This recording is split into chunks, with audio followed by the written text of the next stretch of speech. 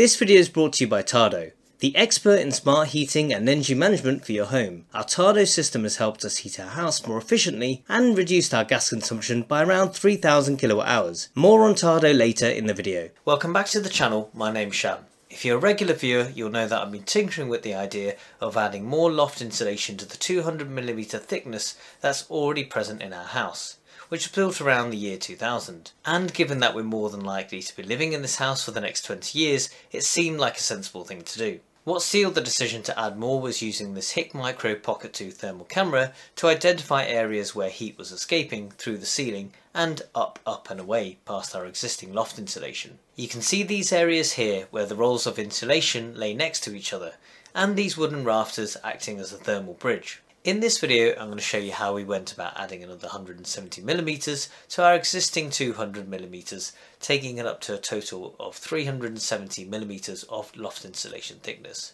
And at the end I'll show you the thermal images before and after adding this extra loft insulation. We worked out how much insulation we already had by having a look at our Energy Performance Certificate, or EPC, which was done when we bought the house in 2015. If you don't have one of these available, you can simply go up and measure the thickness of your existing loft insulation. We have 200mm of loft insulation already, 100mm laid in between the ceiling joists, and then another 100mm laid at 90 degrees. In 2003, building regulations changed to now recommend a depth of at least 270mm mineral or glass wool in the loft. In Scotland, the minimum thickness recommended is 350mm. I did have a specialist insulation contractor supplying and installing loft insulation here in the northeast come out to survey for the job, and they quoted just over £700 to supply and install a top-up layer. They suggested it would take around 2 hours to do. In our previous property we had some loft insulation installed for free as part of a government grant, which was great. However, after we had this work done, we noticed a lot of condensation build up on our windows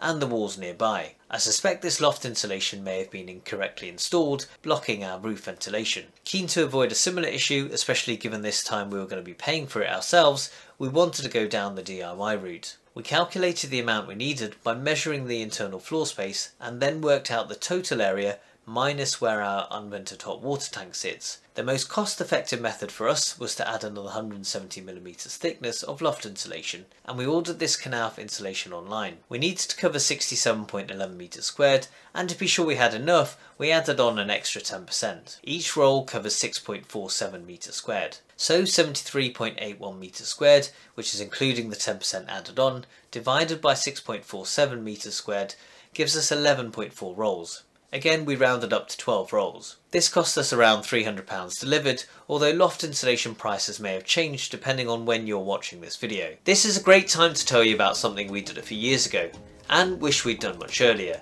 And that was to install a smart thermostat with smart TRVs from Tado, who are the sponsors of today's video. We used to have a dumb heating system, where if we were cold we'd essentially have to turn on the whole house, which was hugely inefficient. Likewise, if we went out and forgot to turn off the programmer, the heating would come on, and there was nothing that we could do about it. Tado solved those issues. The clean, modern Tado devices were easy to install, following the walkthrough guide specific for our existing boiler and programmer. Once installed, we could easily set the smart schedule for each room to fit with our family's routines and preferences. And we've learnt a lot about our house and each room from the app data, like how cold our living room gets in the winter, and we've made more changes as a result. Since installing our Tado devices, we've reduced our annual gas consumption by around 3,000 kilowatt hours, and I'd recommend checking out Tado's products via the links in the video description box below. And if you're not satisfied, they even have a money back guarantee. Thanks again to Tado for sponsoring this video,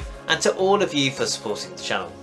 For the install we used the following items: at least 3 coral boards, a measuring tape, a saw, a retractable knife, protective overalls, a dust mask, a pair of safety glasses, a head torch, gloves, and of course some loft insulation. I've dropped the links to all the items you'll need to complete this job in the video description box below. And it's also sensible to enlist the help of a happy helper if available. As I mentioned earlier, we already had 100mm loft insulation laid in between the ceiling joists, and then another 100mm laid at 90 degrees. We plan to lay this additional 170mm at 90 degrees to the existing top layer, further reducing some of the areas of heat loss through gaps. To safely move around the loft space, it's important that you use a crawl board which is long enough to span and be supported by at least 3 joists. Ensure any cables, in particular those supplying high load electrical items such as an electric shower, are laid over the top of the insulation for their full length. Make sure any heat producing fixtures, for example downlights, are covered by a non-combustible cover such as these to prevent overheating and creating fire risk. Begin at the eaves and work back towards the middle of the loft space and hatch.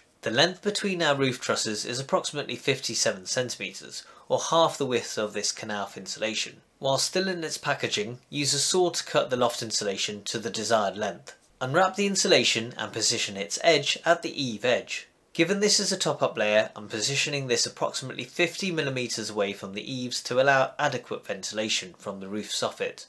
Unroll the insulation towards the middle of the loft, gently agitating the insulation to expand to its full thickness. Repeat on the other side of the loft and make sure that the 2 ends of the loft insulation are butted together with no gaps until the whole loft space is covered. A final step is to insulate your loft hatch too, which as you can see we've done previously. Now using the HIKMICRO Pocket2 thermal camera, we can check out the before and after thermal images following adding the extra loft insulation. And if you're getting some value from this video, please hit the like button and subscribe for free. It really helps the channel out, so thank you. And if you still haven't liked and subscribed, do it for Oscar, who is just 12 days old at the time of making this video.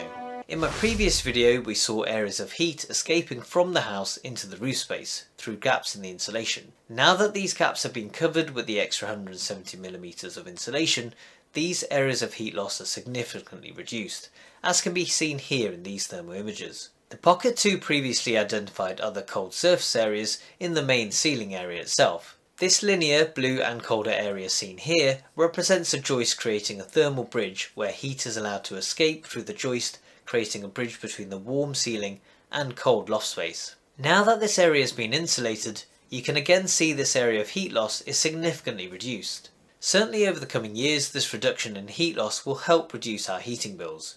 And it was pretty easy to do, taking around 2 to 3 hours in our detached house, and cost less than half the price of getting it done for us. If you found this video useful, please like it and subscribe to the channel for free to keep up with new content I'll be uploading. It'd be really interesting to know how much loft insulation you already have at home, how old your house is, and whether you're considering adding more in the comment section below. I'd love to hear your thoughts. Thanks so much for watching, and if you enjoyed this video, I think you enjoyed this video too, and I'll see you there.